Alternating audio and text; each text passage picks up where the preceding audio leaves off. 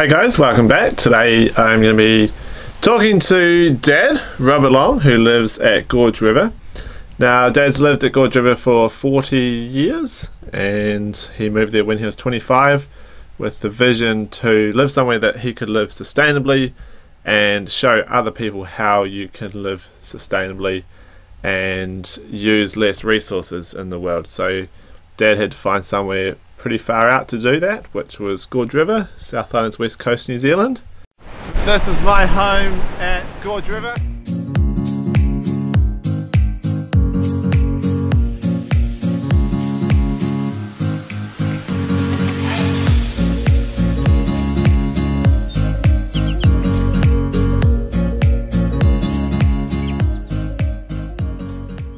Dad's going to start by telling us a little bit more about actually living at Gorge River. This is our little home here, which has been my home since 1980, so this year, by November, it'll be my 39th. I would have lived here for 39 years, and I hope to keep living here for, I don't know, as long as I can. But I'd be quite happy to live here at least 50 years. This is my radio here. If I want to listen to what's the inverter's on at the moment, but if I want to listen to what's going on in the world, I can turn my radio on, and every day I catch up with all the live news from around the world, which I find very interesting. I'm interested in world economics, world events, local events, and you know, the whole business world out there. I'm interested in all of that and how they're getting on. It can be a little bit hard living here at Gorge River. It is reasonably cold sort of a place, and I tend to have to overdress. People wonder why I overdress. It's because I'm living in a place where I'm dealing with the elements a lot. There's hardly a day where there isn't a breeze coming from one direction or another. So as long as I keep on top of that, then I'm happy. Luckily the house here catches the sun. Also, it's very isolated. We're a very long way from any other neighbours, to the extent where you can't just duck next door, you know, and go and have a yarn with someone. It's you'd have to allow 2 or 3 days. You have to allow a day to walk.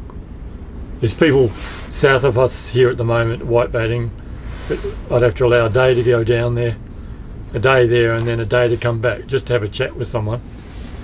So you tend to not just do that because it's you know, you're busy trying to get your work done, and it's a long way to town. So, but we are pretty well organised for supplies and that sort of thing. It used to be a lot harder in the old days when I just used to rely on walking in and out to get supplies. So often you'd run out of things. But the other good part of it is that we can get fish and shellfish, and we can eat local food, possum and venison, and you don't have to pay anything for that. It's just, you do have to put work into it, work and organisation and skill, but it's something that the place here gives you for nothing as far as money goes. You can go maybe a couple of weeks or more without seeing anybody sometimes, which can be quite difficult because it's good to catch up with people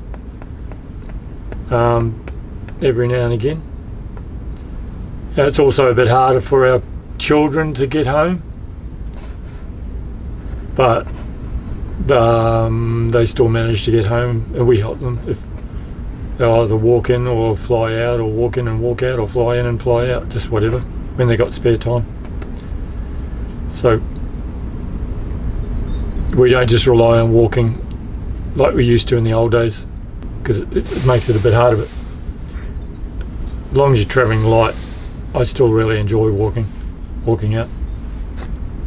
I spend a lot of my time exploring, doing possum lines now. I spend more time out in the wilderness around here than what I ever used to, even in the past, just because I do a lot of possum trapping. Both Mum and Dad have written books, autobiographies about their life living at Gorge River and bringing up a family at Gorge River. So if you are interested in getting a signed copy of that book, please message me below in the comments below the video here. And otherwise, don't forget to subscribe. And that's all for today. Thank you very much, and best of luck on lockdowns all around the world.